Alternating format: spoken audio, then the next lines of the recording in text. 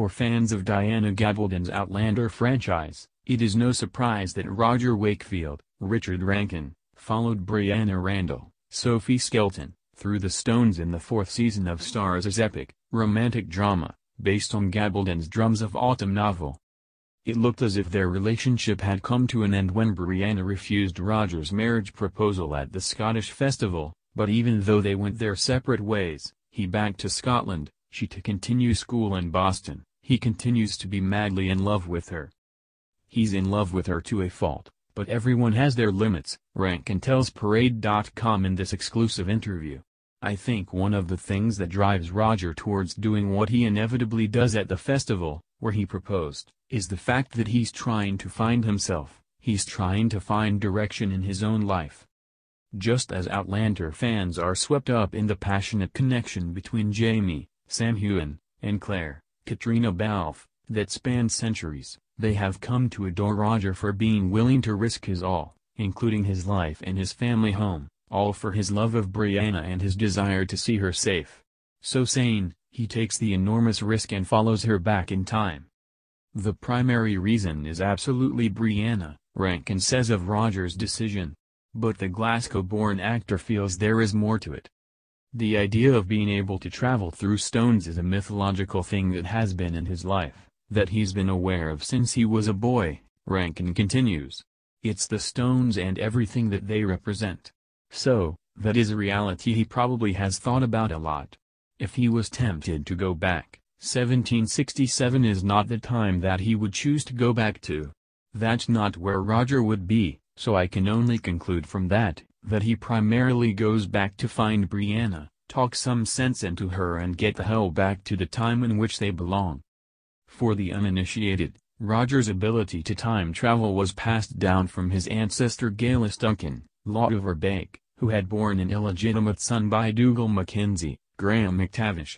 What we discovered in Season 3, Voyager, was that Dougal kept Galus from being burned at the stake as a witch in Season 1 in order to save his son's life, which later had dire consequences for Jamie, Claire and young Ian, John Bell. Galus isn't the only character up to no good in the Outlander franchise.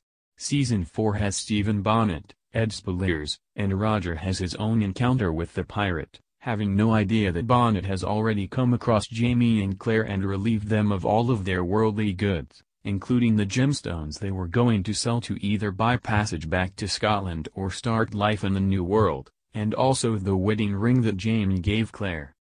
What is so agonizing about the whole Stephen Bonnet aspect of the story is every one of these characters has had an opportunity at some point to get in the way of Bonnet and stop that domino effect, that ripple effect of what he then comes to do further on down the line, Rankin says.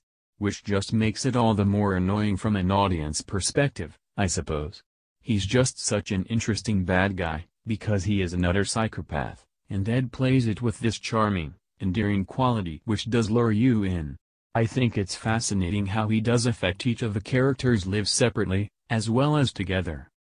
Psychopath that Bonnet may be with his habit of deciding whether someone lives or dies at the toss of a coin, he and Roger have a bizarre relationship.